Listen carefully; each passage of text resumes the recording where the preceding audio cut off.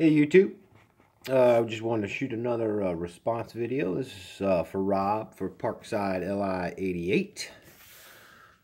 He's a big New York Yankees guy, so I broke out some Yankees for him. But he had a couple questions. I just want to know what we like and don't like about his channel. Really, there isn't anything I don't like about anybody's channel. As long as they're talking about cards, I like to watch and comment.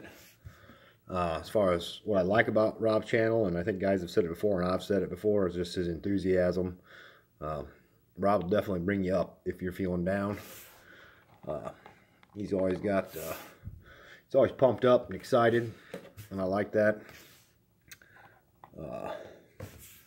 He also wanted to know if you were to invest 500 bucks in cards, what we thought maybe the best route would be. For me, probably long term would probably be investing in some higher grade vintage stuff, and there's a lot of Yankee stuff to choose from, so we definitely wouldn't have any problems there. And maybe for a quick profit, probably you could do some of the younger stuff, newer product, younger guys, rookies, maybe doing some slabbing and flipping stuff quick.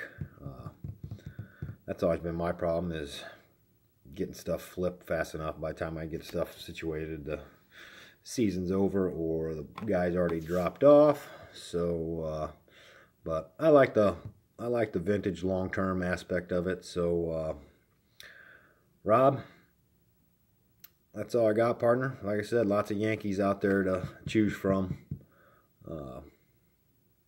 All right, that's it. Hope everybody has a good weekend, and we'll talk to you later.